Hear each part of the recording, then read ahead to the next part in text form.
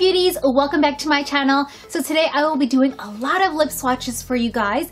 Now, a brand named Doll 10 Beauty, which is their bag right back there, they reached out to me to review a few of their products, and I was so excited because I had seen this brand floating around Instagram lately. I really hadn't known about them until they reached out. So I am going to be reviewing a bunch of lip products for you guys and a little something else.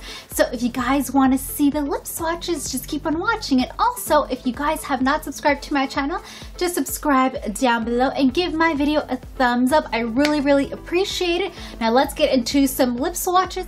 To start off, we have the Lip Rouge lipsticks. Now these are $18 each. They are very creamy, very pigmented, and they are so moisturizing.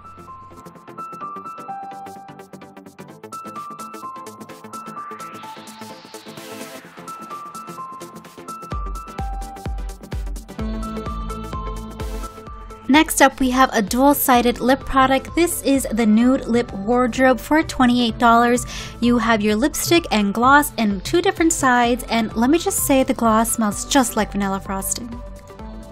Moving on to their lip velvets, these right here are $16 each. There are 7 total in the collection. I have 4 shades to share with you.